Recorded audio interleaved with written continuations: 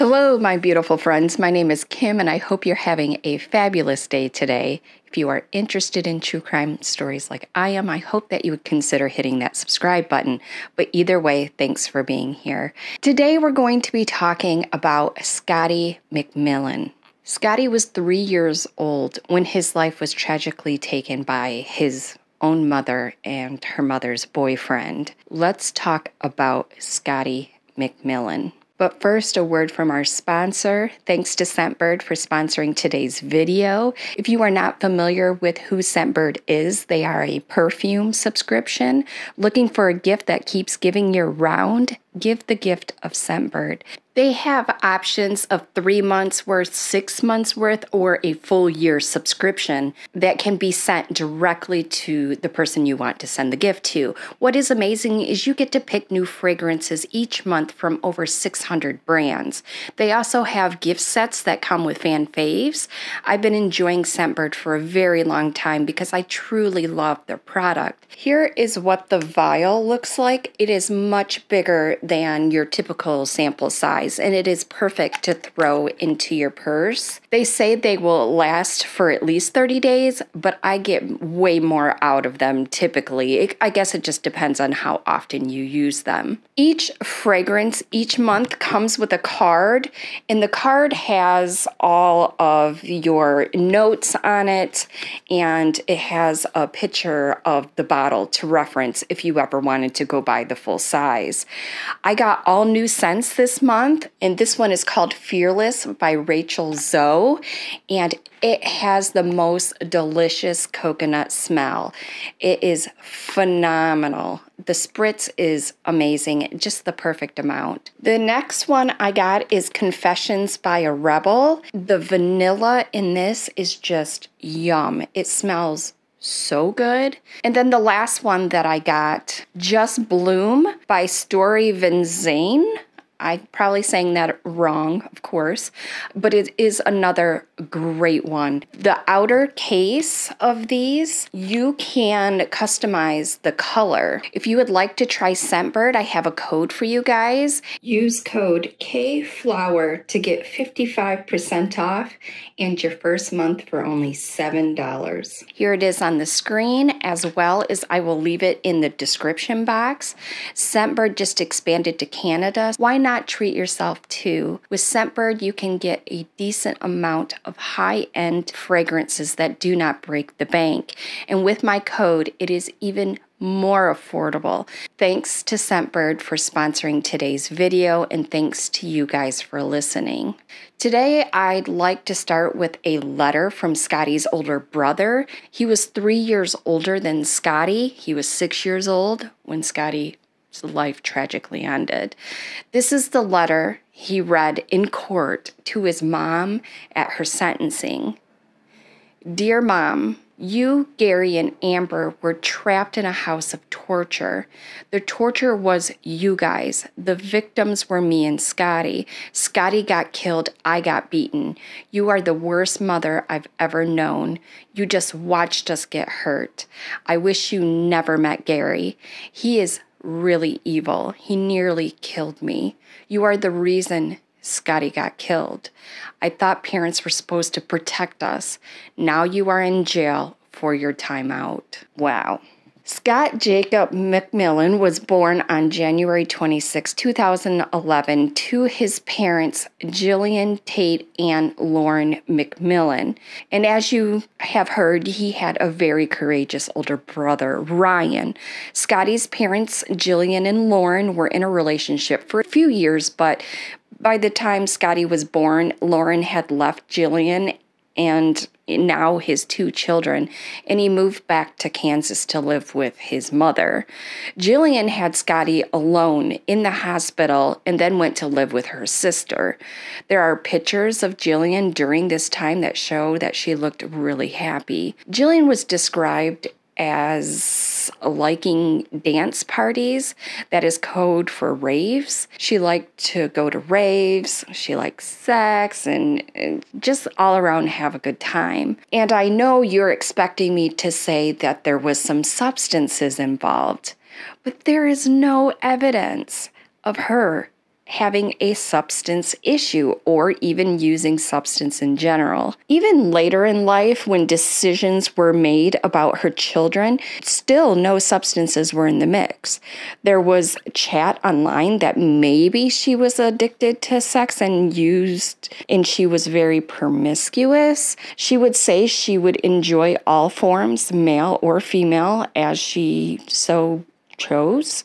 That is fine and dandy until her kids stand in the way, but we will get there. So Jillian, 31, was working at Walmart, always Walmart, in Parkstown, PA, and living with her sister. She met Gary Fellenbaum, who was 23, and his wife, Amber, who was 21, because they were co-workers at Walmart. Now, this point is absolutely weird, but to each their own.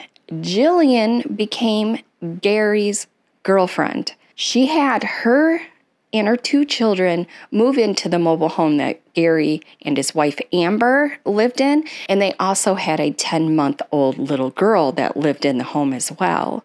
One more time, just in case, for the people in the back, Jillian became the girlfriend of married Gary and moved in with him and his wife. In the court filings, it does mention a menage a trois, just your average happy threesome couple, I guess. Either way, their bedroom lives are not part of this story. Ew, let's not think about that. But their family dynamic is.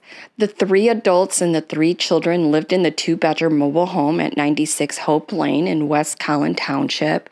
According to Jillian's family, she was a good mom to the boys before she met Gary and Amber. Before this, there was no allegations of neglect or abuse, no contact with child services whatsoever, and apparently none of them had a record of any kind, any police record. I don't know how she was called a good mom and then have the rest of this be her story.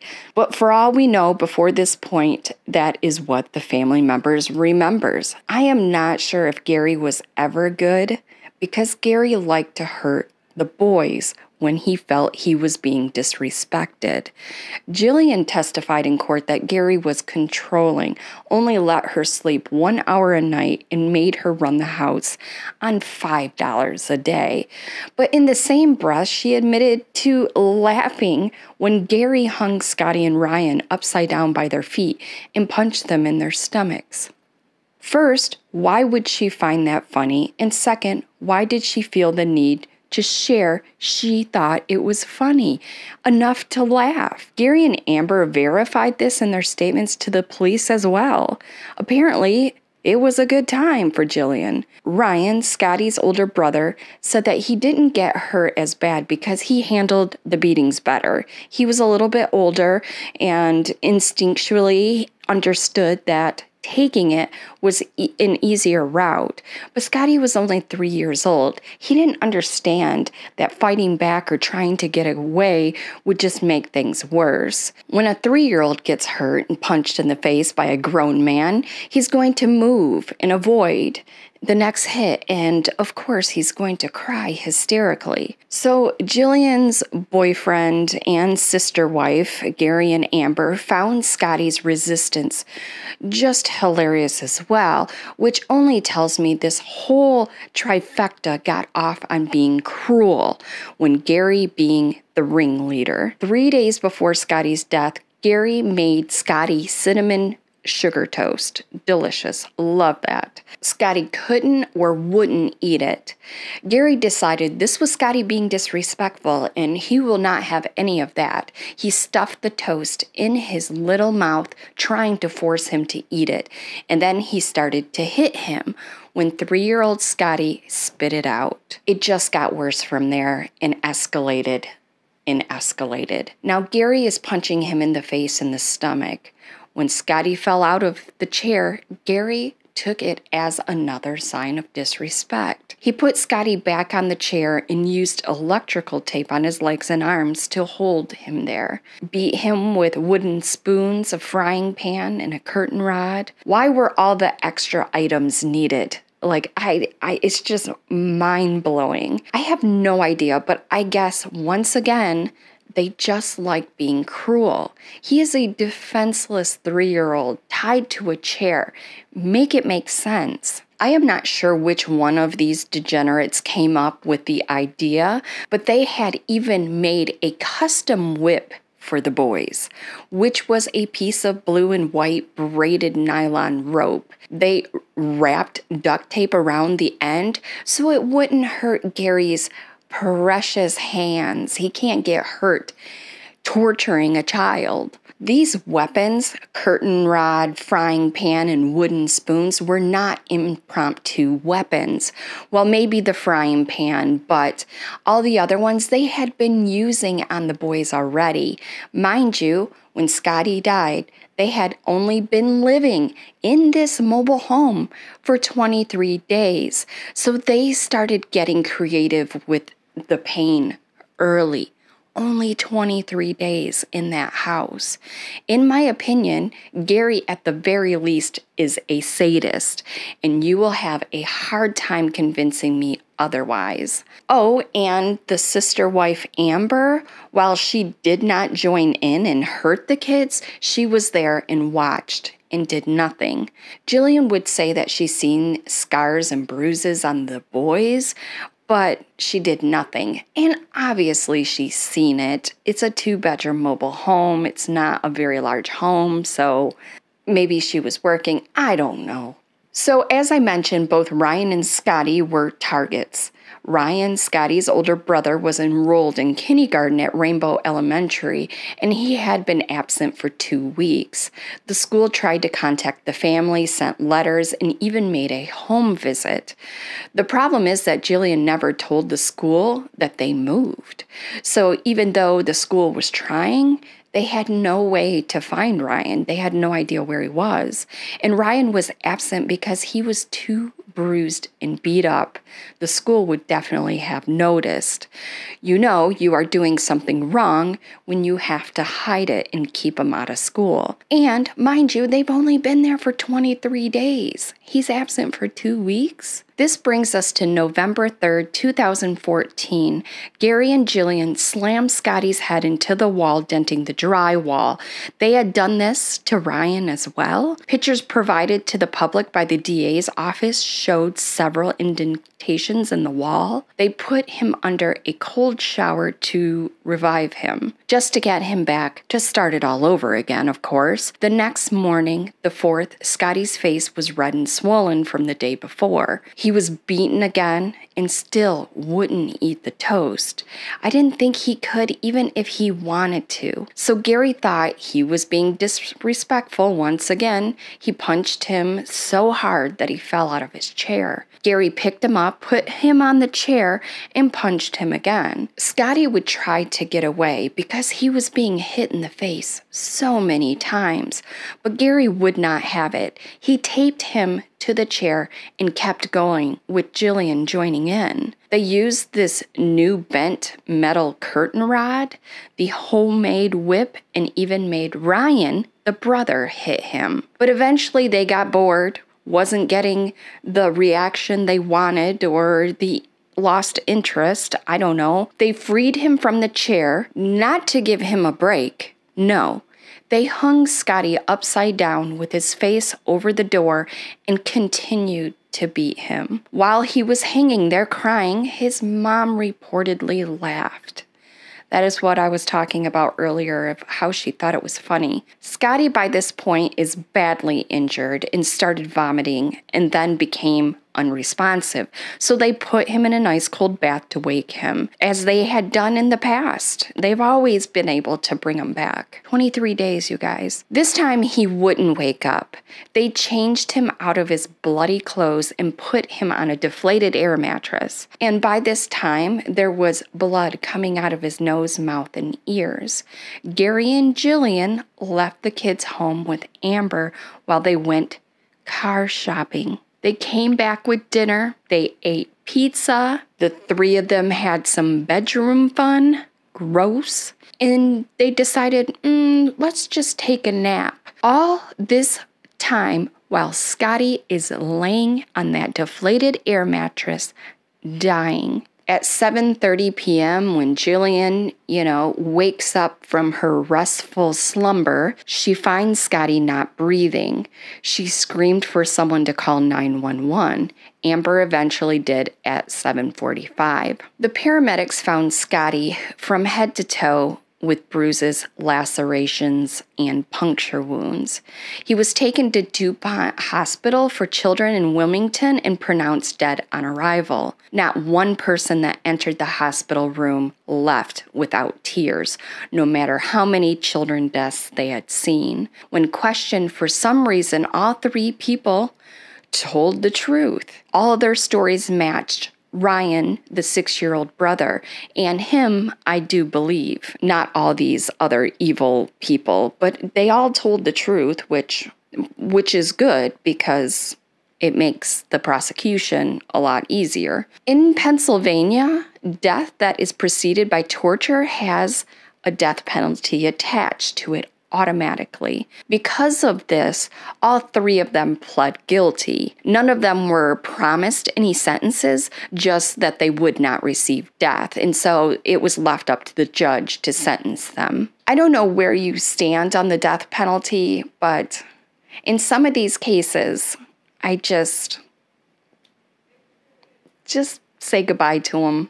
Just get them off of Earth. As far as sentencing, we will start with sister wife Amber. She pled guilty to 2 counts of felony endangering the welfare of a child and 2 counts of misdemeanor reckless endangerment. She was sentenced to 6.5 to 16 years. Gary pled guilty to murder and was sentenced to life without parole. Fingers crossed his days in prison are the opposite of sunshine and rainbows. And mom, Jillian Tate, pled guilty to 3rd-degree murder and conspiracy to commit 1st-degree murder in the death of Scotty. Also guilty to 2 counts of child endangerment and conspiracy, simple assault, and the possession of instruments for this crime, the tools of her torture. Superior Court Judge William Platt's statement at Jillian's sentencing, quote, "So the record is clear. I've gone outside the guidelines on some of these sentences.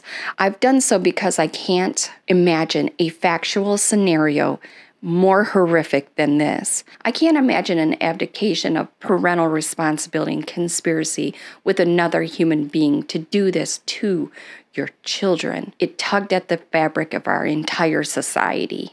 Unquote. She was sentenced to 42 to 94 years. She actually appealed the length of her sentence.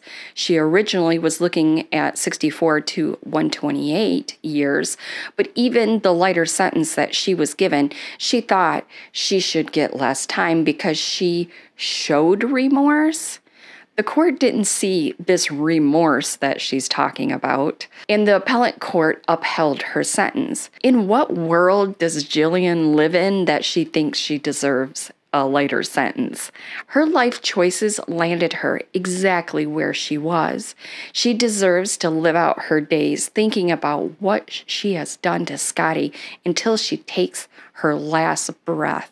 But that is just my opinion. The DA, Tom Hogan, said he let Gary take a plea deal because he didn't want to put Ryan, the older brother, through a trial. The great irony of this plea is that Gary Lee Fellenbaum's life was spared because of a child. Because the people up here did not want to hurt Ryan. Gary Lee Fellenbaum's life was saved by one of the child that he beat. This DA was kind of interesting, but he referenced Dante's Inferno and referred to the circles of hell. He said that the 7th circle is the murderers, the 9th circle is for the traitors, and the people of Chester County want there to be a 10th circle reserved for anyone who beats, torture, and kill any innocent child. Fellenbaum should be sentenced to the 10th circle. I agree with Tom Hogan. And I kind of want to watch the movie again. Ryan is living with his aunt. She has adopted him and is raising him as her own son. And they have stated they are keeping the memory of Scotty alive with his brother Ryan. This story was so shocking because Jillian moved herself and her boys into such an unsafe life and stood by and did nothing. Well, I guess she did admit to laughing, so I guess she did do something. But anyways, 0 to 100 in 23 days. It's just heartbreaking. But speaking of 0 to 100, these three didn't have a criminal record whatsoever. Clean, as far as I could find. Maybe they have a juvenile record, but just wild. I was going to say let's leave a blue heart for Scotty, but because of that whip, we are going to leave a yellow heart. Let's leave a yellow heart in the comments for Scotty and his surviving brother, Ryan. I can only hope that Ryan is safe and happy now. Thanks to Scentbird. Check them out. The link is in the description. And thanks to all my channel members and Patreons who continue to support me. Their names are on the screen. If you would like early access to new videos and decide on the cases I cover next, you can do so by clicking the join button from your desktop, or there is a video in the description box on how to do it from your phone. Well, if you guys have made it to the end, you guys are rock stars, and I love you to death. There are more true crime videos in my Crimey Stories playlist if you'd like to check them out. Stay safe, my loves, and as always, remember, if you see something, say something, and I'll see you in my next one. Bye.